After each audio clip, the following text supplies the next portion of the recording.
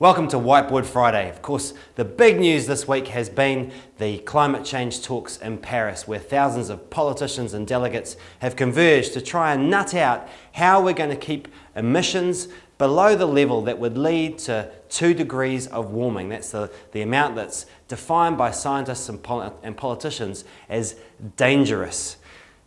The question that people have been asking us is, what's a fair contribution for New Zealand to make? Of course, we've been arguing through the blogs this week that New Zealand's contribution is a little on the light side, and that some of the justifications the government have put up for our low approach, our lacklustre approach to reducing emissions, they don't quite stack up. But what is a fair contribution for New Zealand to make? That's what we'll look at in this Whiteboard Friday. And the answer really depends on your perspective. Of course, if you're a developing country, you have a very different perspective to if you are a rich country. Let's look at the differences. Developing nations think that we should allocate the remaining amount of carbon dioxide on the basis of population, whereas rich countries think we should do it on the basis of emissions. You'll see what I mean. The total carbon dioxide budget remaining is about 1 trillion tonnes. So that's the amount we can chug out into the atmosphere before we hit that dangerous level of warming at 2 degrees. And New Zealand's contribution to that at the moment is about 35 million tonnes. That's how much we're chugging out each year at the moment. We're just looking at carbon dioxide here. We're not looking at agricultural emissions like methane and nitrous oxide, and therefore we're also excluding forestry from the conversation. So really what we're talking about is how quickly does New Zealand have to get down to zero use of petrol, zero use of coal, those sorts of fossil fuels that we need to completely remove from our economy.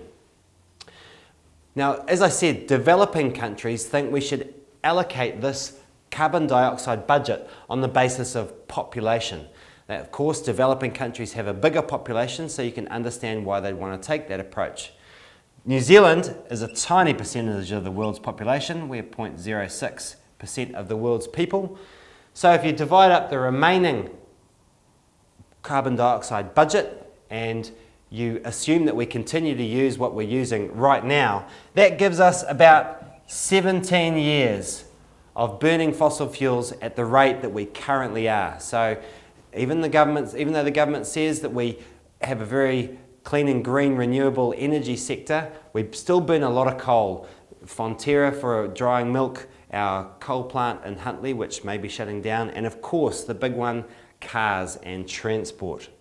So 17 years by which we'd have to stop it entirely, but of course after 17 years just stopping using fossil fuels would be a huge challenge. So let's assume that we reduce a little bit every year right down to zero. And if we do that, that gives us 35 years, which incidentally is the year 2050, the year that we've promised to halve our total emissions by.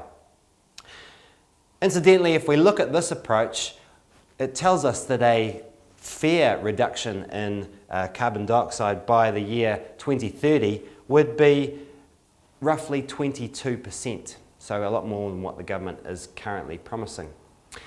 Let's look at an emissions approach. So the alternative, a developed country, thinks we've got much bigger emissions, so we need more time to get those emissions down. New Zealand is 0.1% of global carbon dioxide emissions, so that works out at roughly 29 years of carrying on at the same rate, or 58 years if we reduce a little bit each year right down to zero.